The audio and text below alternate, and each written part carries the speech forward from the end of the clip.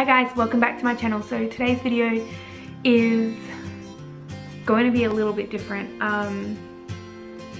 I've tried to film this video about 4 times now, and every single time I just end up bawling my eyes out. So I'm going to try and just get through this and show as little emotion as possible because it's still very raw.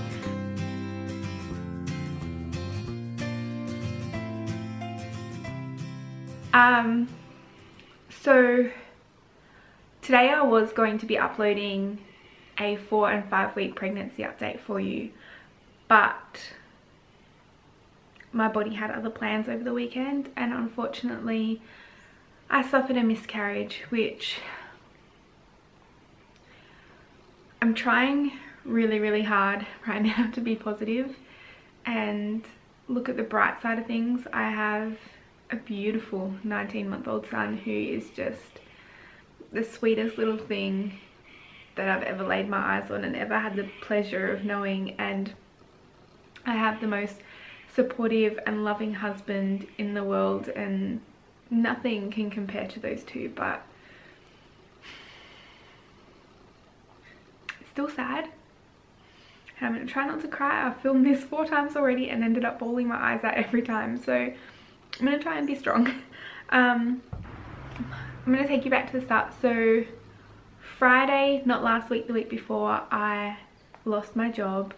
It was just a casual job, and I guess I could see the writing on the wall, but I didn't think it was going to happen. I thought maybe my hours would have been cut, but unfortunately I got fired. And you know, it wasn't based on me at all. It was based on where I was working, the company finances and things like that. Honestly, I was the last one in, first one out. That's just how things go, and I understand running a business, you know, you need to make decisions that sometimes aren't nice. So that's fine. Like, it is what it is. I'll get another job. It's not the end of the world. However, it did put a little bit of a strain on the finances, as you can imagine, but not enough that I thought it would cause a miscarriage. So I'm not really sure what caused it. I've got no idea.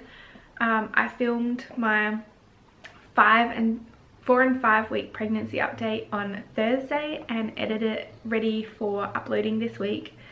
But on Friday I started bleeding. I looked at hundreds of different websites and YouTube videos about people who had been bleeding and their babies were fine, and they went on to have healthy full-term pregnancies.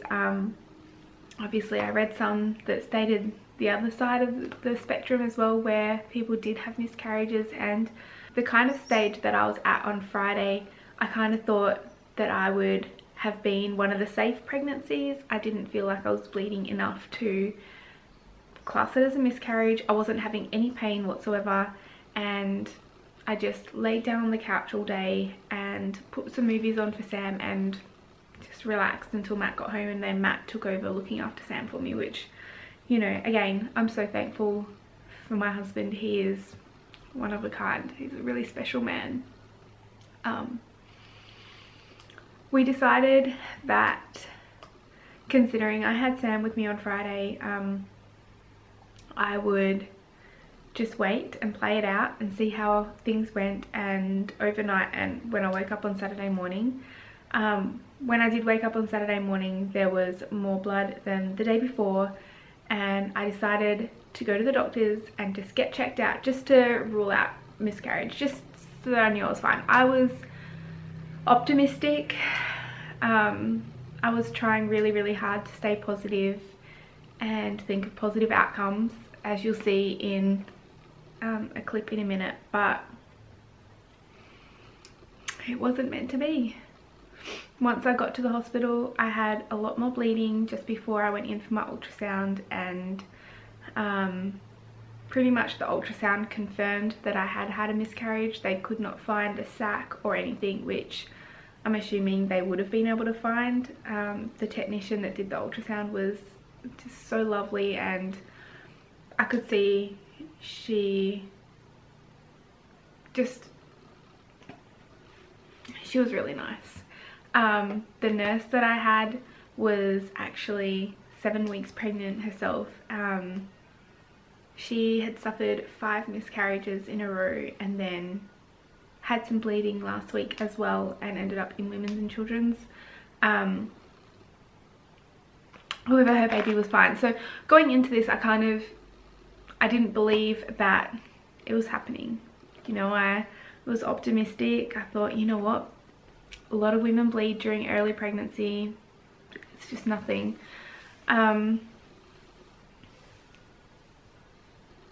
Everything sort of changed though once my blood work came back and the ultrasound results sort of matched up, and basically I had lost the baby. There was nothing that can be done. I wish to God Matt had been there with me. I was there by myself in the hospital.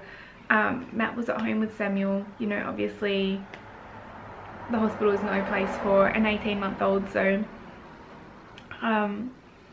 he stayed home with Sam and I was there by myself. I did have some friends offer to come in and hold my hand, but for me personally, I'm a very private person in that sort of regard, and the only other person that I would have wanted there is Matt, other than myself. I guess it didn't really hit home even after the ultrasound. After everything, it didn't hit home until they went in and cleaned everything out. I just remember sitting there on the bed. I was just bawling my eyes out. I couldn't stop it. It was just, I had hope right up until that point that everything was gonna be okay. I was just imagining things, and yeah, it wasn't the case. Okay guys, it's Saturday morning now. I'm just on my way down to the GP super clinic thing. I'm not going to see my regular doctor because she doesn't work on Saturdays, and also it's the other side of town, so I'm just going to go down to this clinic and hopefully get to see a doctor and hope they can tell me what's going on. If I am having a miscarriage, I think I need to know. I have not yet had enough blood to have any spotting on my underwear, but there's been a lot of blood when I wipe, so I'm just really nervous and really scared, and I just want to know what's going on. I hope they let me have a ultrasound today just so I can see what's happening, see if there's a baby in there, see if I'm just imagining everything. But we have to go to a wedding this afternoon, and I just said to Matt, like, if it is happening, I don't feel like I'm in the right headspace to be going to a wedding. Like, I don't know. I don't know what's going on. I'm sad. I just want to bawl my eyes out, but I'm driving, so I need to stay in control. And also, I don't want to scare Samuel at all. Matt's cooking him breakfast right now, and they're gonna hang out. I just don't feel well. I feel a bit nauseous and just sad. I feel sad.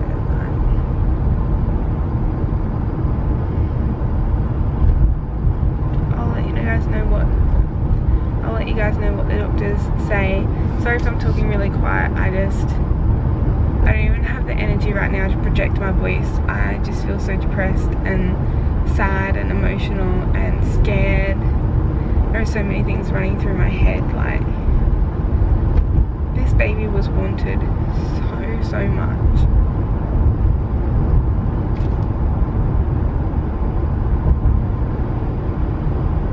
I've been waiting for this baby for such a long time.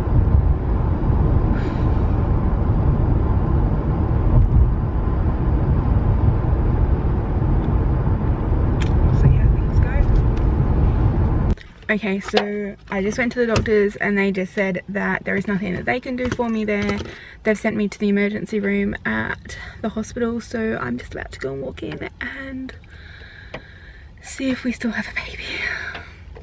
Okay, so just got a drip in, having some fluids, waiting until I can go and have an ultrasound, but I will keep you updated. Hopefully it won't be too much longer before I have an ultrasound and I can get out of here, and hopefully it says that my baby has a beating heart, but we'll wait and see.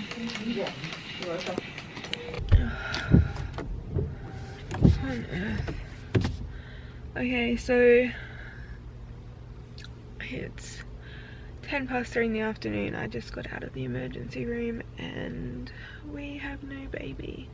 There was no sac found on the ultrasound and my HCG levels were low and there was a lot of clotting and stuff, and I lost a lot more blood while I was there, so they did a bit of a clean out, got rid of any more clots that they could see, and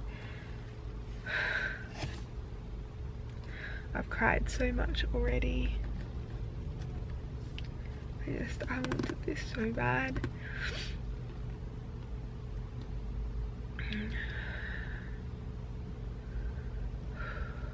Now I've got such, I feel so disappointed and hurt and sad. You know, why me? I know everyone feels the same way when that happens, but honestly, why? Why us? Why my family? I know that it doesn't mean that we can't get pregnant again, but it's still hard. Anyway, I'm gonna go home and see my boys and give them a big hug, and I will check in with you guys later. Once I got home from the hospital, Matt and I discussed where to go next in terms of our journey and becoming parents again, and we both decided that we really want to try straight away. We're not going to wait. We're not even going to wait until my first period. We are just going to try again straight away to fall pregnant, and hopefully the next time it sticks. So keep your eyes out for some more pregnancy updates. In terms of moving forward with getting pregnant with our next baby, I went out yesterday and purchased the OvuPlan 10-day pregnancy planning kit. It also comes with a pregnancy test. I plan on testing every day as soon as I stop bleeding to make sure that I don't miss my ovulation, and hopefully we can get pregnant again as soon as possible. I am still taking my Blackmore's pregnancy and breastfeeding gold supplements. I didn't stop that. I don't plan on stopping it.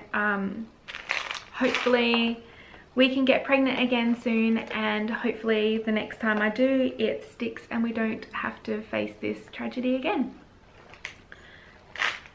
If you've suffered a miscarriage early on in pregnancy or even late on in pregnancy, let me know in the comments below on things that you did in terms of coping, how long it took you to get pregnant again after miscarriage, and yeah, just let me know in the comments below how everything went for you.